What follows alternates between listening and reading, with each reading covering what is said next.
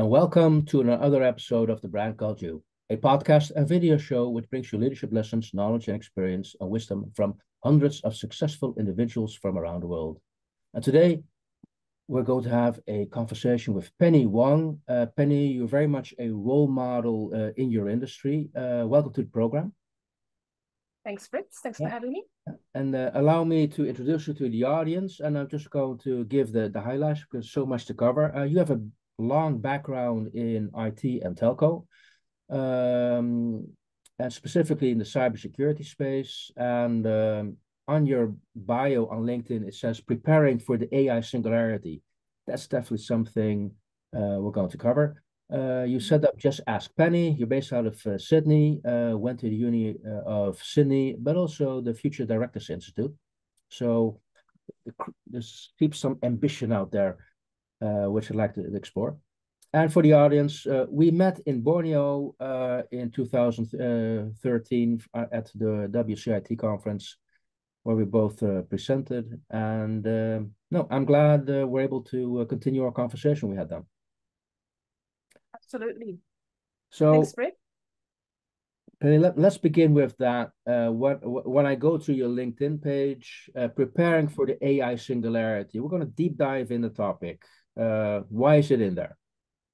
Why is it in there? Yes. I've come from 5 backgrounds: cybersecurity, telecommunications, payments, AI, and everything to do with blockchain, Web3. And I'm bringing everything together. The crazy conversation that I used to have around AI and robots has somehow now become relevant, which is quite interesting. Since, I guess, ChatGPT dropped last year, I was one of the happiest people alive because now I can stop educating. People can try things on their own and then come to me. Yeah. Now, why the topic there is CISO, preparing for the AI singularity.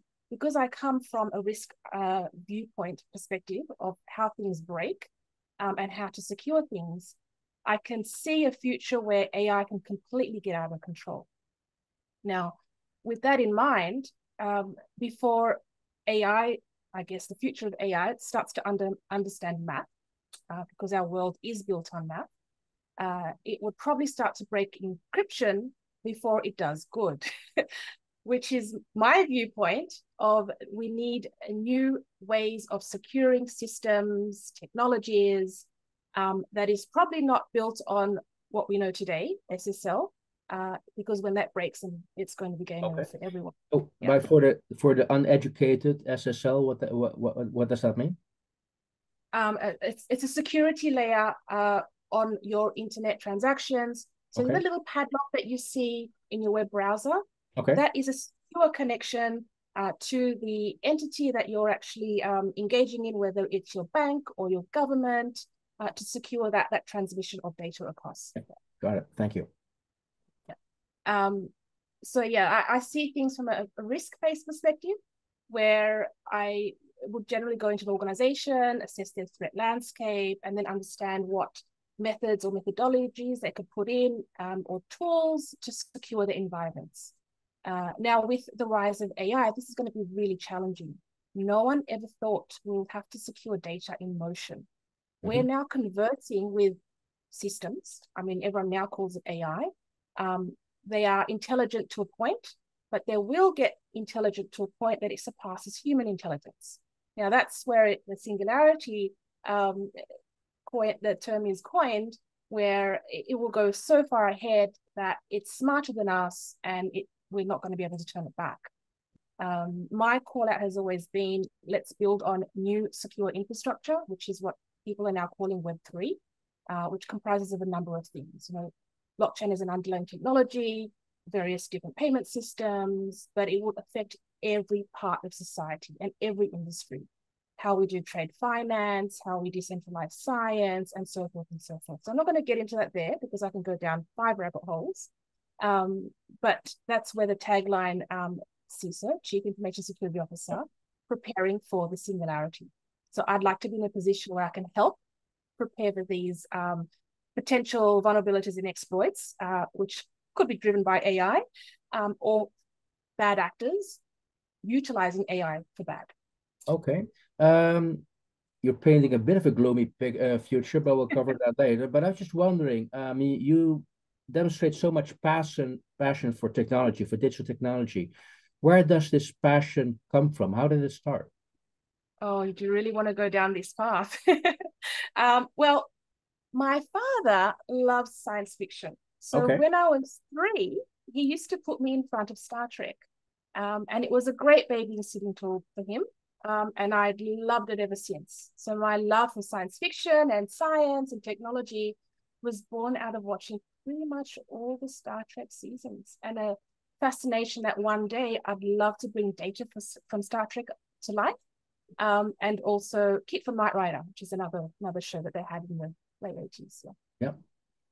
Okay. So that also explains your background you have at the moment. So this is actually Kylo Ren's ship, not Star Trek. So I Yeah. switch between Star Trek and Star Wars depending on the talks that I have. But generally, the security talks, I have this background, and this took me through the pandemic, to be honest. Okay. I mean, I have to make it fun for everyone as well. Okay. So, I mean, what you're now describing is the fact that your father put you in front of Star Trek when you were 3, got you into this whole cybersecurity space and everything around it. Yeah. Just out of curiosity, suppose he would have put you in front of another TV show. Do you think you'd still end up here, or not? Um, it's environmental. I guess it would have been a slower process. The information that Star Trek puts forward, from philosophy to science to looking at our humanity as well, or as a species, Yeah. that played a huge role in my life. Also, my dad's an engineer. I have 2 older brothers. One's in electrical, the other's in mechanics, and I've ended up on the software side. So that helped as well. They always encouraged me to explore things. I mean, my mum probably was tearing her hair out, but I took everything apart, from remote control cars. My brother and I killed the TV, which is a cathode ray tube back then, and we still blame each other. I took my own car apart when I was 18. So that, I guess, environment of some would call it risk taking, experimentation, but not being yelled at as well, because I always had 1 or 2 screws left over. I'm like, okay, well, does it work? It was more of an encouraging environment that I grew up in, fortunately. So I'm thankful for that. Yeah. Okay. Was your mother encouraging this, or she felt lonely with all these geeks around, these people curious, breaking down things? I think my mum was probably at her wit's end, because the garage was full of all engineering things. At one stage, she freaked out because I wanted to become a mechanic, and I don't think she was too happy. It was a very boyish environment. I settled on software development, which she was okay with. But I think she's used to it. She's got a great sense of humor, so I Okay. think that worked. Well, good to know. But when you hear your mother say, "Look, that should not be a career for you," that doesn't sound like um, um, say it's a very conservative mindset. Oh, that's not for girls. Yeah. So, what's your take That on? Yeah, my dad stepped in. Okay. So my dad used to be the protagonist. You'd say, let me explore, let me do things, let me try. He always encouraged that. But the one thing he always said was, this, well, actually both of them agreed, this is your life. We're not going to tell you what to do. We're going to give you as much guidance as possible. This is what we think, but your generation is different. Yeah. Like I was already like they gave me a computer. They sacrificed a lot of their income for it, because they knew it was the next generation thing, and they didn't understand it. But if I understood it, I'll create my own path. So they supported that. So that for me, I guess, was a huge difference to how other children were brought up. I have friends that their parents said you can only be a doctor, a lawyer, or an accountant. They hate their jobs. And I've got one close friend. She became a lawyer, but it's not her. She's a creative. She's just a lighthearted person. So she secretly had another job in a creative role for 6 months instead of being a lawyer. But she loves what she does now. Okay, but coming back to you, I mean, it just oozes out of everything from you that you love talking about and thinking about the impact of digital technology. So you started off actually going to school, to university to study this. Mhm. How did you start your career? What was the first step? What was the first step? When I was at uni, I was working full time as well. And my first job was in retail, but retail in terms of the admin, some of the retail stuff. But then I started to play with the computers, and I didn't know back then. As I was looking at the inventory and printing all the tickets, I was just looking through the modules. I'm like, oh, this is quite interesting. And I said to the boss at the time, you know, you've got an accounting package here, and I don't know why you're using MYOB and you're using this inventory system.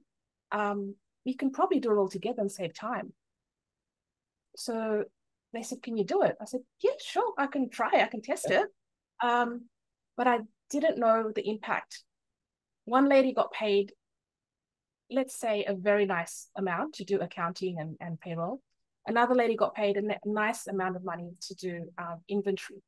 And here's me, still in uni, working part-time / full-time because I was still at uni, saying, oh, I can do all this, I can make this all be easier for you guys. When I proved that I could do it, they were so impressed. They said, do you want a full-time job? Well, only if I can do uni as well. Sure, why not? So then they fired the other two ladies. I did not know. Yeah, that was my first job and first experience. In hindsight, had I known more about impacts and this is digital transformation now coming in, because that was a very huge lesson for me. Still young, I'm automating things, great. But you always need to now consider the impact that it'll have to the rest of the workforce. Again, at 19, you don't understand this stuff, right? You're still too young. I didn't know that until later, like months later. I'm like, oh, what happened to the two ladies?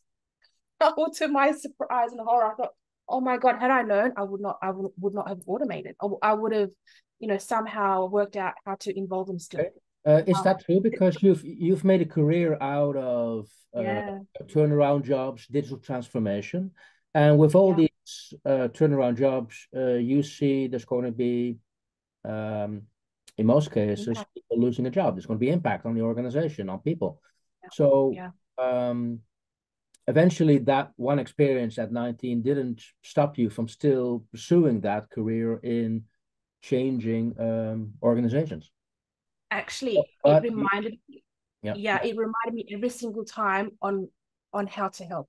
yeah. Because when I do see transformation coming into play, I always do I go over and beyond to make sure people are either upskilled or are given another role in another department. Worst case scenario, I'm actually calling people up, finding them jobs. So I've placed so many jobs just out of the goodness of my heart because I'm like, I can see that job going. This is coming up, and I'm already calling up calling up either recruiter friends or other friends, and I've placed people in jobs because I know they've got families and they need a job. I've throughout my career as well given up 2 jobs for elderly people, and I'll never say who they are. They'll never know, but the hiring manager and myself will know. There's 2 different roles because I know it's hard as you get older to stay in these roles. That's also another thing leaders need to be cognizant of when you do look at bringing in technology and AI and automating things. As long as people have good intentions, there's a role for everyone. So whether you can upskill them, include them somewhere else, open up an opportunity elsewhere, you need to remember the people side of things as well. Yeah, it's not all just about business. Yeah. Okay. Now you've in your career so far, you've taken on a number of these very large turnaround jobs for organizations. Uh, Mm-hmm. how conscious or how well thought do you think these organizations are when they ask you, okay, can you help with this turnaround? Is it because everybody else is doing it, or is there a real vision which then means you have to do a digital turnaround? When I do the turnaround, it means something's fallen over. Yeah. Okay. Very rarely do I get a nice greenfield, which I'd love, a greenfield project where I get a blank canvas and I set things properly. And the jobs that always have paid well also have been the wheels are falling off. It's a product that needs to be commercialized in enterprise space, conflict between the technology vendor, the teams, requirements, all sorts. Yeah.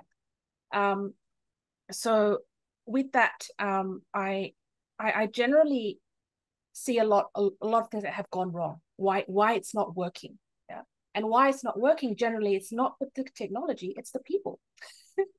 I've always come from an engineering side of things to build systems, to integrate to large environments, or to create products. But what fails a lot of the times is people's expectations on how technology will be rolled out, because technology only forms 20 to 30% of the actual solution.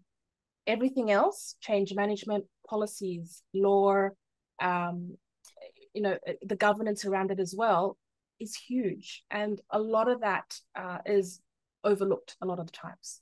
Oh, here's blockchain. Oh, here's AI. Now make something of it. Where I'm like, stop, don't do that.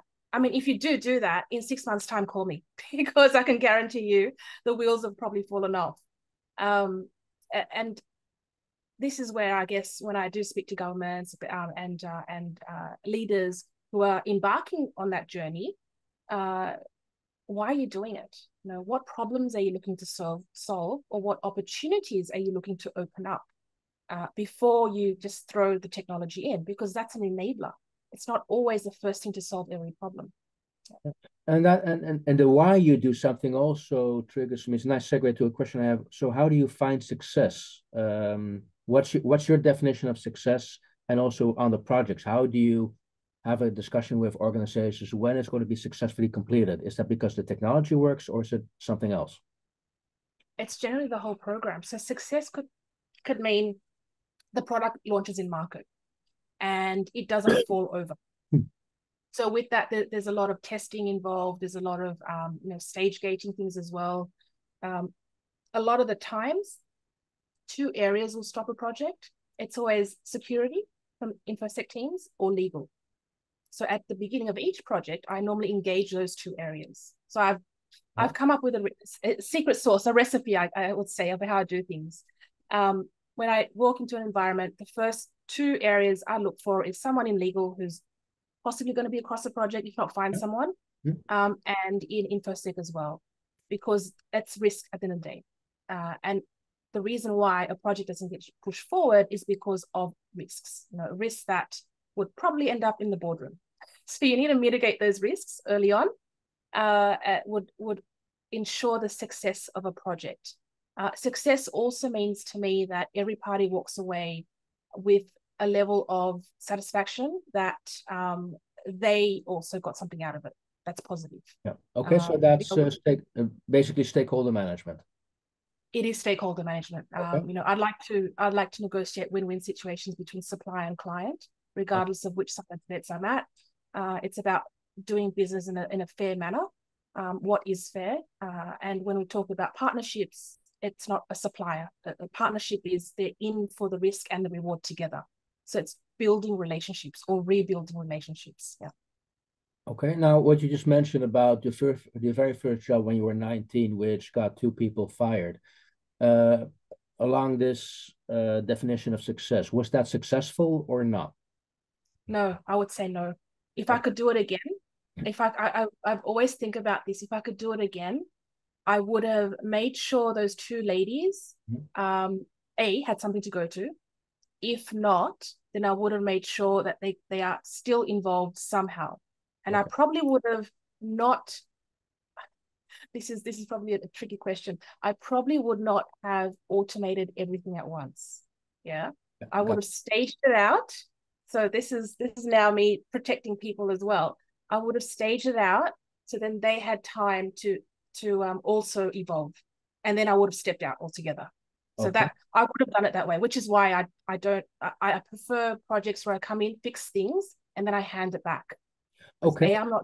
Would that also mean would that also mean that if an organization would come up to you, say, can you help with our turnaround? And you see that management has this urge to make this very hard approach, regardless of staff, would you then walk away? So that's not for me, or are you kind of trying to convince them to do it differently? I would probably try and convince them to do differently. As a management consultant, bringing all my skills into play. There's always opportunity that can be created out of anything, through a crisis, through a bad situation. I mean, you can do clever things like, okay, you've got a whole division or a whole team.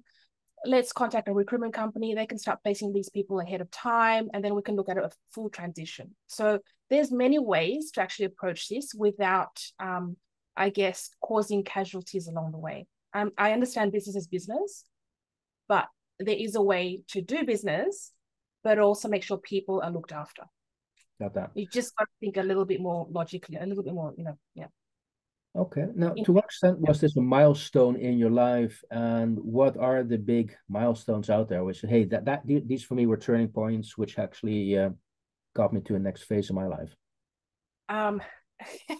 I think the robot was a turning point. When I met Sophia the first time, that was a huge turning point. Okay. For the people who do not know who Sophia is, what is Sophia? Sophia the robot has been developed by Hanson Robotics, and I met her back in 2017 off the back of a conference in Singapore that I helped my friend run. Mm-hmm. And then I wandered off into the next, I guess, section of the event, and I came across the robot. And I saw her, heard of her on TV, but I've never seen a full humanoid robot, like live in front of me. And I went to their stand, Singularity Net. I looked at her and I was just like in awe, because this is exactly what I've been watching on TV in science fiction. This is exactly like Data from Cypher, except it's female. So what blurted out of my mouth probably caught the attention of the team. And I said, I think I'm going to build my own boyfriend. It was just the moment thing. And I think it probably was Simone, I'm not sure, one of the guys just cracked up laughing. Then I had a conversation with the team, got to know them. The rest is history, and I guess I've been following the robots ever since. And the amazing community that attracted to everything that they're doing as well in that community. Yeah. Okay. So far you've been inspired by Star Trek. You've been inspired by Sophia the robot. Is that Yes. the real source of your inspiration, or are there other sources of inspiration which make you do what you want to do? Nikola Tesla and Leonardo da Vinci, who are multidisciplinary, I guess, folk. If I can be a percentage as smart as they, I'll be ecstatic. I would love to actually bring them back to life so I can converse with them. So I've had this conversation with a few of my industry colleagues. Let's grab all these techs and inventions, and out of conversational AI and a robot, maybe you can talk to these guys. Yeah. Yeah. Okay. Now, again, preparing for this talk, if I look at you could say what you're talking about, you also have a vision on the future. You talk about how the world's going to look like in 2050. And maybe briefly share the audience with you. Are you optimistic about what technology is going to bring us, what the future is going to bring us?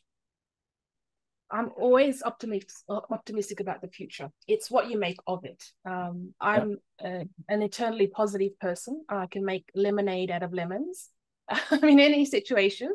And I hope that other people have that view as well. You can turn something bad into something good. I mean, if with that intention, I believe things could be very positive. If more people, I guess, thought that way, are more proactive. When it comes to the technology side of things, there's the term that people throw around called Web3, which involves the next stage of the internet. We've gone from what used to be called the Web 1 internet, Web 2 now, Web 1 being, we're able to click on links, and that replaced like encyclopedia. And if you had access to the internet, you could access knowledge, which is fantastic. Web 2, for good or for bad, it gave us the smartphone, social media, again, good or bad, I'm not sure. But with it, because we were building so fast, it attracted a lot of flaws, vulnerabilities in systems, which is why we have so many cybersecurity issues today. Before we fast track to building AI, my call out has always been look at what's being built in Web3, which is a decentralized web. It is being formed in the view that it'll be a little bit more secure than the Web 1, Web 2 version. If we build on the new, there's 20 different aspects, depending if you're a technologist, if you're a change maker, you have different viewpoints on what this technology will bring. When you're talking about decentralizing technologies, it means, I guess, access for all of humanity. Science, for instance, is really important. If we didn't have the Human Genome Project, we wouldn't have fast-tracked all the COVID solutions. Now, imagine diseases, where scientists get together to solve the diseases, coming up with vaccines and so forth, or even climate change problems on the decentralized web, like bringing people together, regardless of race, religion, color, geography. That, for me, as an underlying, I guess, enabler, would be a positive future for all of us, for all of humanity. It means that we live on this one planet. How do we effectively coordinate all our resources? Because there is enough for everyone in terms of food, energy, everything. Yeah. So I see a positive side as long as more people get involved in, these things. Yeah. And the conversation just, is promoted in a positive manner. Yeah. Okay. Well, maybe then last question for you. The young people out there listening to this conversation, what would your advice be to them? How could they get involved? There should be, What's your advice? Yeah. I've always said I'm not better than anyone. I was just better at Google. So my ability to use technology to access information now with the rise of LLMs and Bard and ChatGPT is just taking that to a whole different level. If you've got access to the internet, your education's virtually free, whether you can afford it or not. So there's no excuse. If you can't afford university, there's no excuse that you can't afford, that you can't access the content to learn. So learning is essentially free, and it could be 5 years old or 6 years old. It doesn't matter. It shouldn't stop you. So everyone should be responsible for their own education. That's my Educate yourself. Okay, educate yourself, and then maybe once you're educated, how do you then apply the education? Any thoughts on that? Just talk to people. I mean, there's 8 billion of us in this world, and when I talk to girls in STEM, I've always said, just because one person says you can't do it, it doesn't mean you can't do it. It just means you can't do it with that one person. There's 8 billion other people in this world, so just keep asking. Find your tribe, find people that resonate with what you're about, what your passions are. And with that, you form your own community. You link communities, you learn from each other, and you never stop learning. Don't stop. You're not a tree. Keep moving forward, hopefully. But just keep moving, keep learning, keep exploring. I think that's what life is about. You've got to have fun along the way as well. Yeah. Good advice, Penny. Hey, Penny, well, thank you so much for sharing your time with the brand called You and sharing your insights in what you're doing with us. Thank you so much. Thank you, Fritz. My pleasure. Thank you for listening to the Brand Called You videocast and podcast, a platform that brings you knowledge, experience, and wisdom of hundreds of successful individuals from around the world. Do visit our website www.tbcy.in to watch and listen to the stories of many more individuals. You can also follow us on YouTube, Facebook, Instagram, and Twitter. Just search for the brand called You.